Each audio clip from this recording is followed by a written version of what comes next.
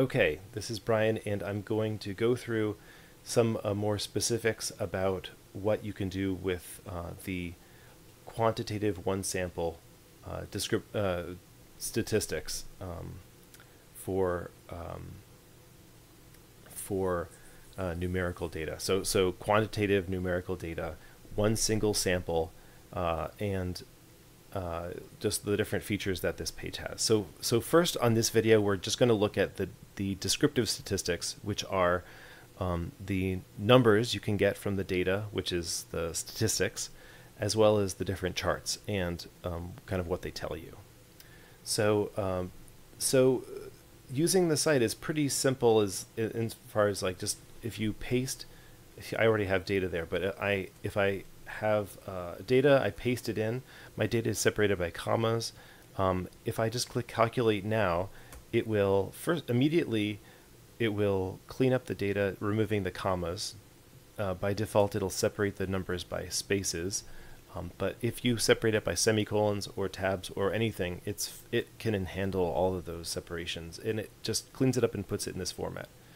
And let's open up the summary statistics by clicking this, and you'll see that we have first, it's just so we have the name of the statistic and the value.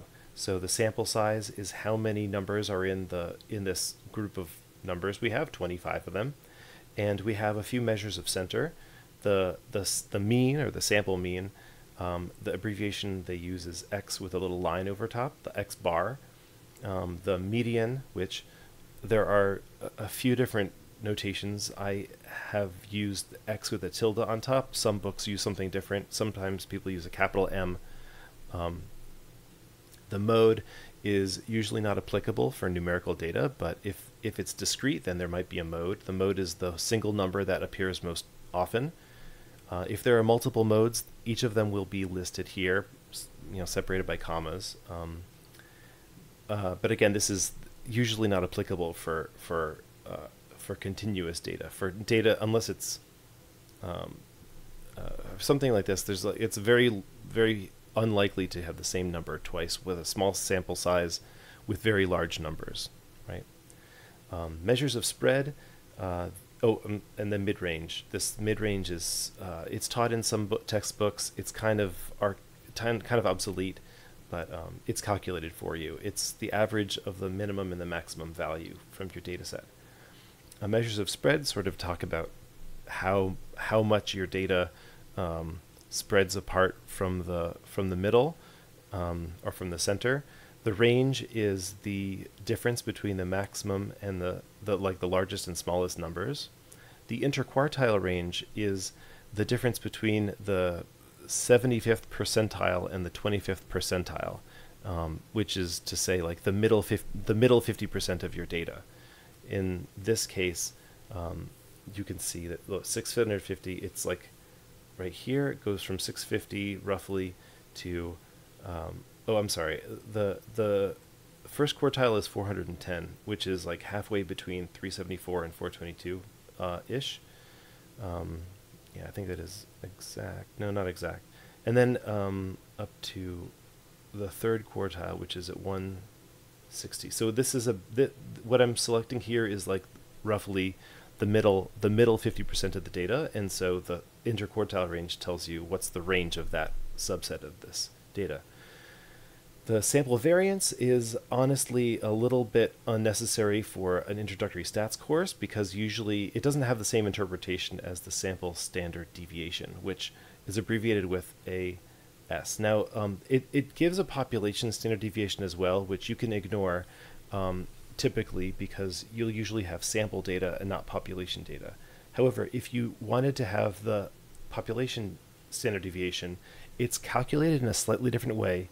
It's always slightly less than the sample standard deviation, and so it's calculated for you there, but usually it's not applicable, so you would usually ignore that. Then other things, the minimum, the first quartile, the third quartile, these quartiles are percentile estimates, which actually you can calculate any percentile. This is the 5th percentile. You can calculate it by putting in, I can get the 16th percentile, and I can get the 55th percentile or the 95th percentile. So this is, the percentile is, it's a number such that 95% of the data is less than that number, right? This is it's an estimate of a population percentile. And then skew and kurtosis are calculated for you. You may get to those in your stats class. Skew is a measurement of how asymmetric your data is. Kurtosis is a measure of how concentrated your data is in the middle. But I don't want to go too much into detail of those. You can read more about those.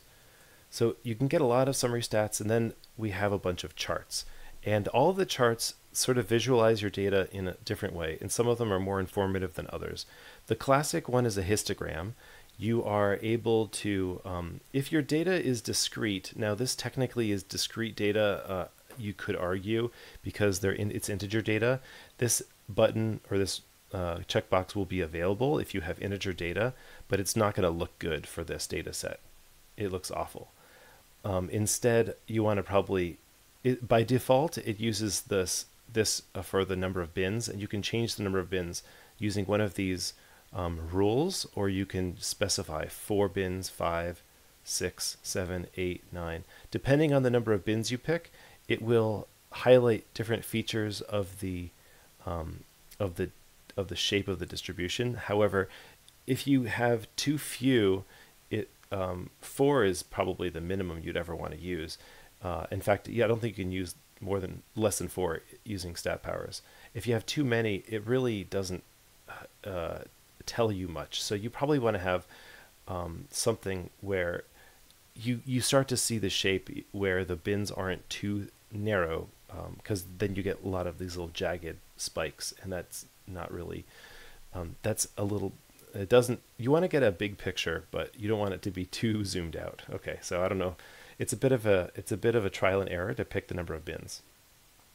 Let's go to frequency polygon. This is basically a histogram, but instead of having bars, there's a line connecting the peaks of the bars, the middle of the peaks. To be honest, I'm not that into frequency polygons. The cumulative frequency polygon is actually kind of nice, because it gives you, this is a way of sort of introducing you to the idea of a cumulative distribution function,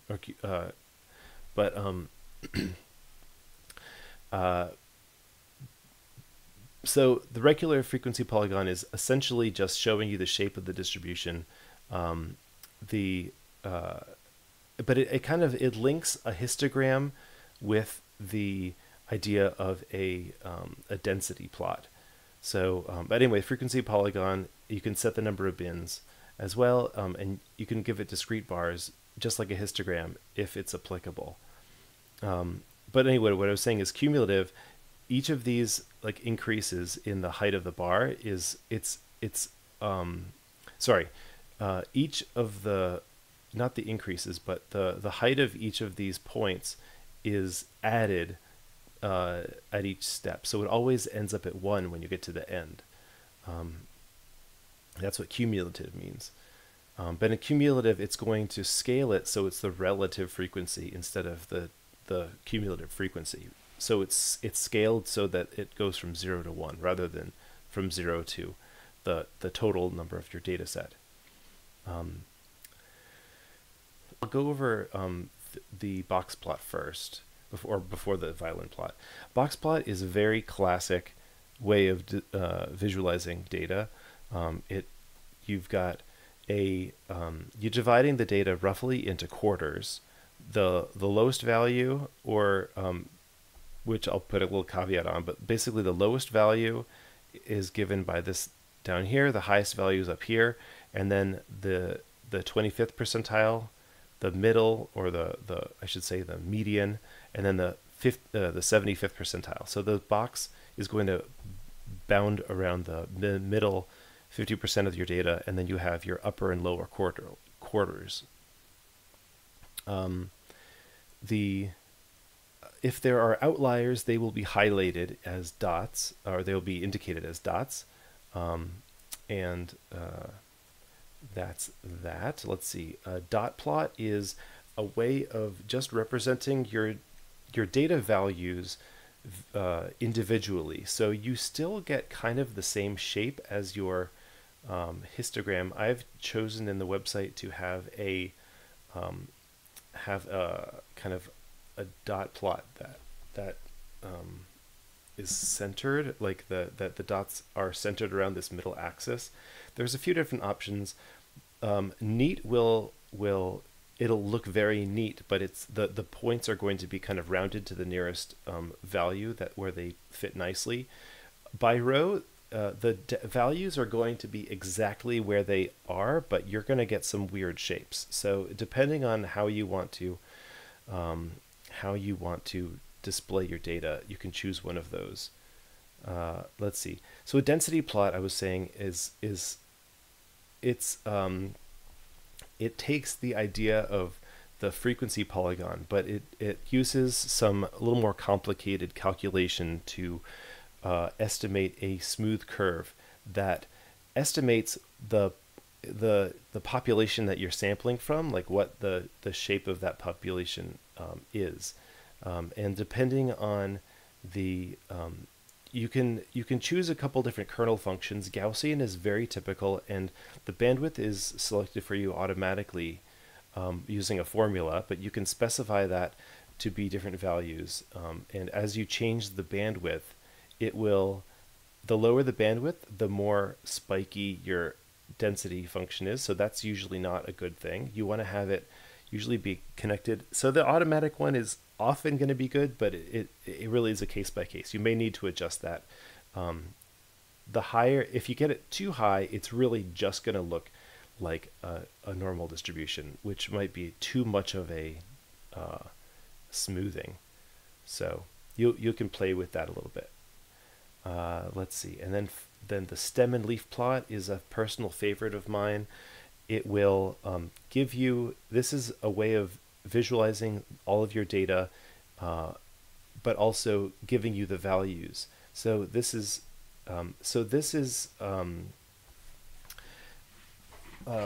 we're sort of losing a little bit of precision. So for example, we have we're rounding to the nearest 100, it looked like. So the first value is 36, which is rounded down to 0. The next highest is 268, which is rounded up to 300. So the key is telling you how to interpret each of these. The stem is the sort of the stem would be the thousandths place, and the number over here is the hundreds place. So 0, 3 means that we have a 300.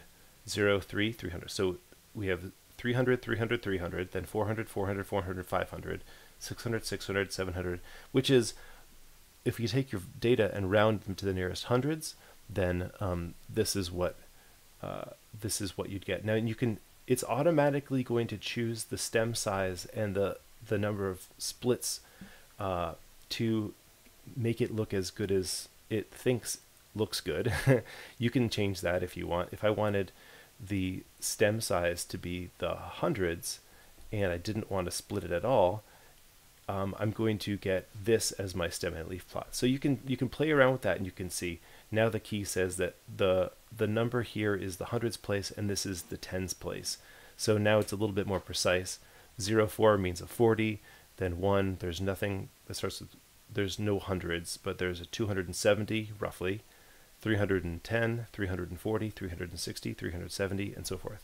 Okay, so lastly, I want to just talk about this violin plot, which is a way of combining a density plot and other plots into one thing. So a violin plot really is just, you take that density plot and you reflect it. So you make sort of this this blobby thing, and it depending on whether you have it vertically or horizontally, it looks like different stuff.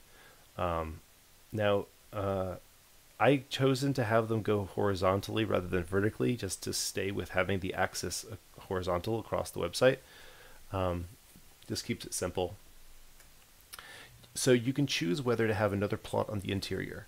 the box plot, so the exact same thing that you'd have in the box plot, except it doesn't have lines for the whiskers, is going to be printed in the middle. So you can combine the density plot with the box plot. You can also put the mean and one standard deviation in there as well.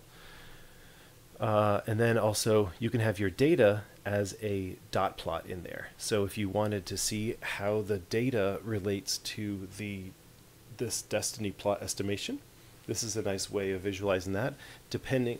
If you have a ton of data, the dots are going to be smaller, and it is possible that they may escape from the shape, but I've tried to limit the possibility of that happening. But it's certainly, you could make that happen if you played with it enough. So those are the plots, and that's the summary statistics, and that's it for this video for the summary, this descriptive statistics for a single sample of quantitative data.